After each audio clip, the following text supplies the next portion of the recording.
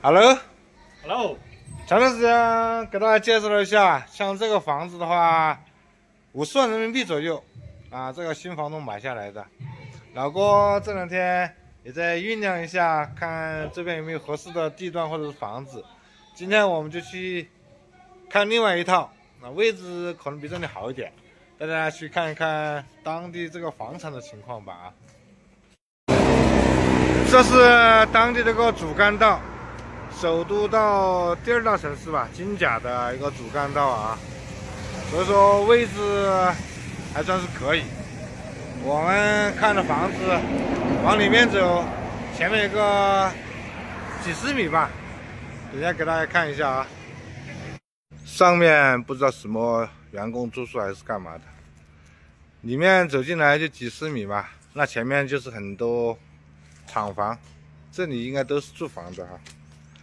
我们就这一栋，里面有2栋房，走进去给大家看看啊。直线距离到了公路边上，可能就30-50米，就是里面绕了一点点啊。哎，上次来看了一下的，我们丈量了一下这个面积，差不多800多平米，1亩3，真正的是1亩3分地啊。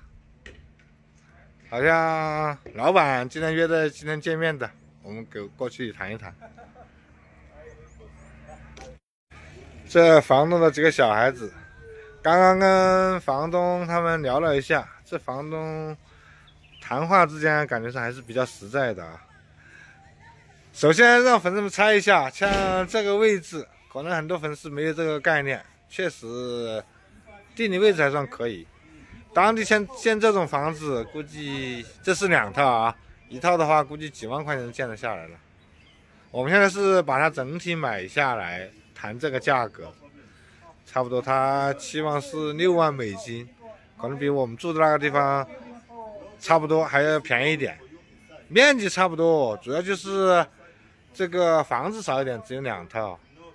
当然，我们还是要跟他讲价啊。当然，粉丝朋友们之前很多在关心，到底中国人在非洲买地是多久的产权，或者是怎样的过户，或者是有没有什么其他要求？这个后续我们也可以给大家报道一下。如果说是真实敲定这个位置的话，当然这个位置不敲定，我们还可以去看看其他合适的位置，因为这段时间也看过好几个地方的。你看当地人。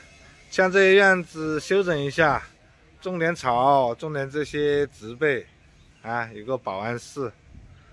然后我们带大家去后面逛一逛。这里的话，估计这个一套房子应该有没有100平米哦？我们里面的房子啊，老郭。这边有人在冲凉。你要去偷窥人家冲凉？有人居住了的啊。哦，这里。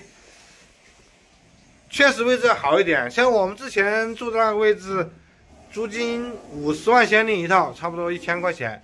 这里我问了他们一下，好像是80万先令一套，就相当于是1600。这个房间都差不多，所以说这个地段好的话，租金也会贵一点。2套的话，一个月就3000多块钱的那个房租。这是房东You are good。这个房子刚刚测了一下，160，2套，差不多是80平一套的啊。谈的差不多了，各方面一些小细节也大概询问了一下。其实重点就是这个价格的问题，相互认同了，就是一些流程手续，但是也要找律师，这些过户之类的，也是要花点时间的啊。我们暂时今天主要是把这个价格这些定下来。也算是大功告成了，我们先回去就等后面的流程了。Very good。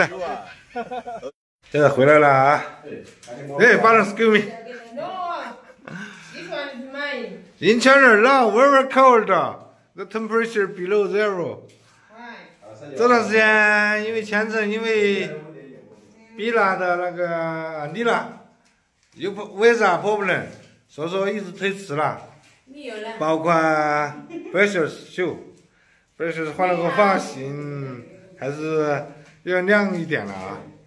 反正也就这3、5天，10来天了吧，最迟应该我们也可以带他们一起回去了。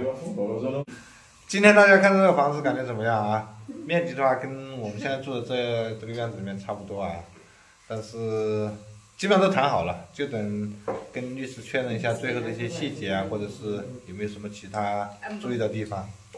反正后面做成之后再给大家介绍一下，到底中国人在非洲买地买房需要注意哪些事情啊？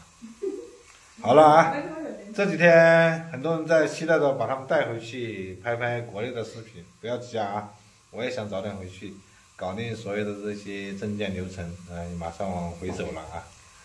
今天的视频就拍摄到这里了啊。